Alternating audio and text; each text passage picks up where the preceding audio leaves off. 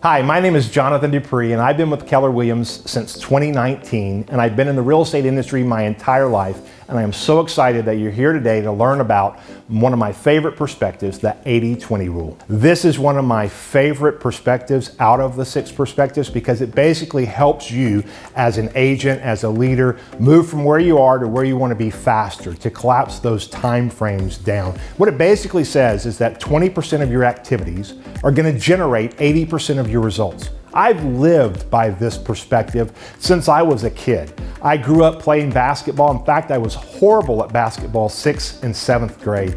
I made a decision I wanted to be good, and I got the Pete Maravich Pistol Pete basketball tapes. And every morning I would do my dribbling drills, I would do my passing drills, defense drills, the skills to help me become a better player. I'd shoot 1,000 shots every single day, 500 free throws every single day. And then from my 7th grade to my 8th grade year, I became a much better player. My 8th grade year to my freshman year, I became a starter on the varsity team. Then I started thinking about playing at the collegiate level. And I knew that I wasn't the most talented player, but if I wanted to have the opportunity to play at the collegiate level, I had to really hone in on what were the things that mattered most to helping me become a better player. And it was mastering the fundamentals, doing the drills over and over and over and over again until I mastered them.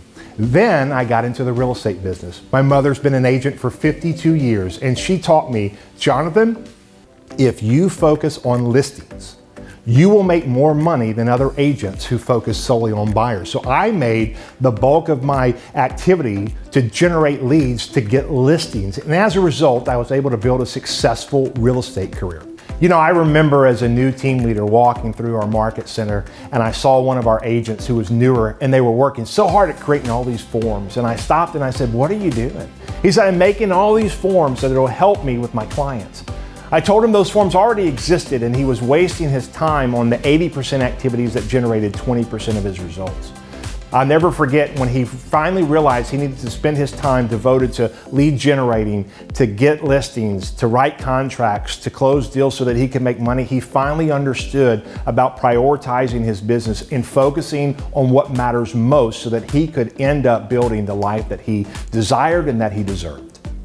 And he still brings that conversation up. That was a shift for him when he realized he was avoiding doing what he knew he should do most to grow his business, so that he still though felt productive by creating those forms. See, as an agent, or you look at as a leader, anywhere in your life, you have to determine what are the levers that I can pull that will help me collapse the time frames and get the results that I desire. Those 20% activities, gaining clarity to what matters most for you in your business. And in real estate, we know it's lead generate, to get appointments, to get listings, to have a right contract, to have closings, to make money. I'm so excited that you're about to learn about this perspective. I can't wait till you implement it. And one thing I want to leave you with is the speed of growth in your business will always be determined by the speed of implementation. How quickly you take these perspectives that you're learning about today and apply them to your personal life and to your business. I can't wait to see how far you go and how much you grow by implementing these perspectives and strategies into your business and your personal life. So let's get ready to learn.